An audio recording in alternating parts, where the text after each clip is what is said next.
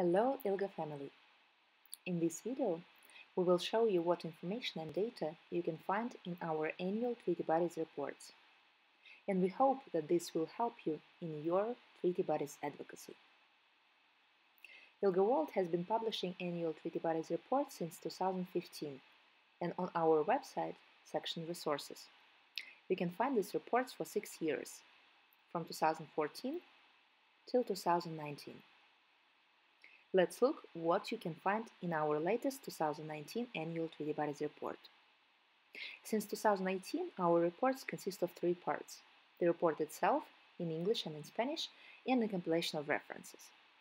The compilation is available only in English, but each reference is accompanied by a hyperlink where you can find all the documents in all the UN official languages. Usually it's English, Spanish, and French, but sometimes it's also Russian, Chinese, and Arabic. Now let's see what we have in the main reports. First of all, you can see here main definitions. So don't be afraid if you see a technical term when reading the report. You can go to the section to see what is, for example, follow-up procedure. Then we also have a list of acronyms to help you to read the report. And you can find here an executive summary of the whole report and one page with main figures relevant for the year. Our reports always include a general chapter with an overview of main developments made by all treaty bodies during the respective year. In 2019 Annual Treaty Bodies Report, you can also find an overview of SOGESC developments by treaty bodies since 2014. You can see the table of contents with the hyperlinks to specific sections of the chapter or chapters. In each report, we have chapters devoted to each of the 9 main treaty bodies or committees. In these chapters, we provide general information on SOGESC references made by the committee in the year, also information on themes covered by the committee with specific attention to criminalization, gender identity and gender expression, sex characteristics, and women. Then we have sections on the committee's decisions on individual communications, general comments, and follow-up recommendations, and information about references to HIV and sex work. Let's see how it looks like, for example, for the Committee on the Elimination of Discrimination Against Women. So you can see here general information on SOGESC references by CEDAW in 2019 and data on each country under review. An overview of themes covered by CEDAW during 2019, and here is one trick. If you see a mention of a country you are interested in, you can go to the compilation document and find there the exact paragraph related to LGBTI. For instance, here we have Serbia. We go to the compilation, we look for concluding observations and list of issues. Then we go to CEDAW.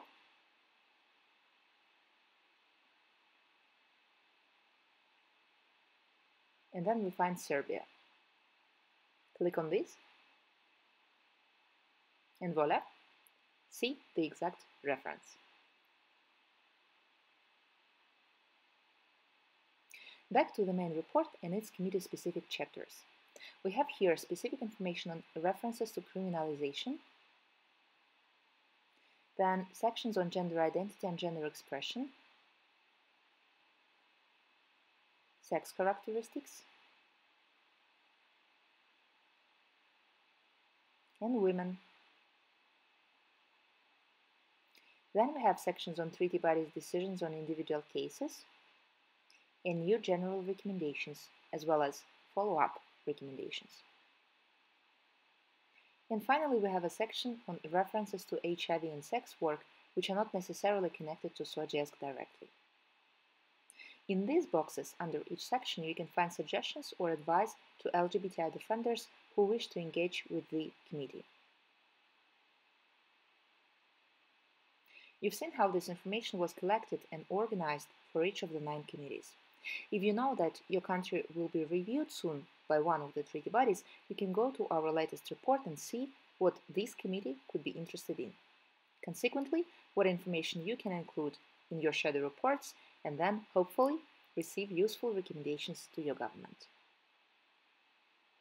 In the main reports, we also have annexes, the list of countries reviewed during the year, a collection of civil society reports mentioning SOGESC, and a table with statistical information on SOGIESC references in the committee's concluding observations.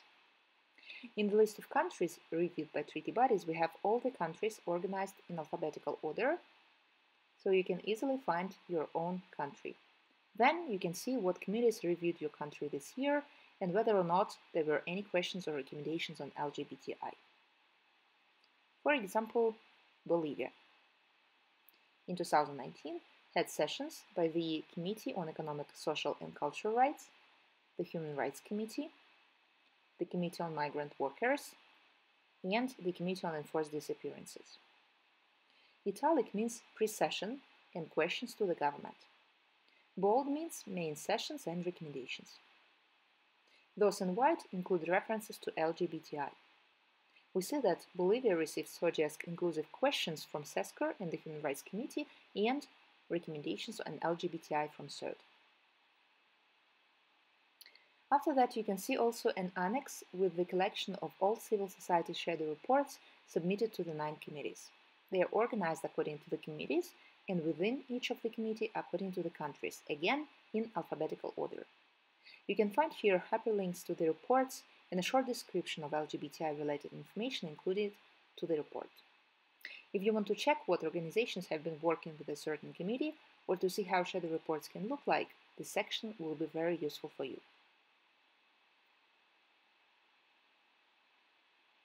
Finally, we have a table with statistical information and references to SOGIESC by 9 treaty bodies from 2014. You can see also specific data on trans and intersex references. As you can see, the committees made a huge progress in terms of LGBTI human rights since 2014. In 2014, we had 54 references to SOGIESC in the concluding observations. In 2019, we had already 137 such references. One of the main reasons for this progress is active participation of LGBTI defenders in the committee sessions. That was about our main report. As I said earlier, we have it in both English and Spanish. And we have another part, a compilation of references made by 9 treaty bodies during the year. Here you can find a collection of specific documents and paragraphs on LGBTI human rights. We have 3 chapters here: general recommendations, or interpretation of specific rights by the committees, decisions on individual communications, specific cases brought to treaty bodies after the exhaustion of national domestic remedies, and paragraphs from the committee's list of issues, questions to the government, and concluding observations or recommendations to the government. These paragraphs are organized according to the committees and then countries in alphabetical order. The last interesting tool which you can find here is our keywords. We index all LGBTI-related paragraphs according to topics, populations, and grounds. You can see that we have a lot of them here. If you are interested in a certain topic or population, you can easily find all relevant references using this tool. For instance, imagine you want to know what recommendations have been made by treaty bodies on training programs for officials. We have here a specific keyword training. There were a number of references on this topic and we can check all of them. For example, we can see that SESCR made a recommendation on training healthcare professionals on the health needs and human rights of intersex people. And this recommendation was made to Denmark. That's it.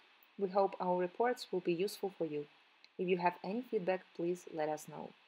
And if you want to organize your own advocacy with treaty bodies, we are here to support you. You can contact us on untreaties@ilga.org and find more resources on our website at ilga.org. For real-time updates, you can also follow us on social media. Enjoy reading our report and see you next time.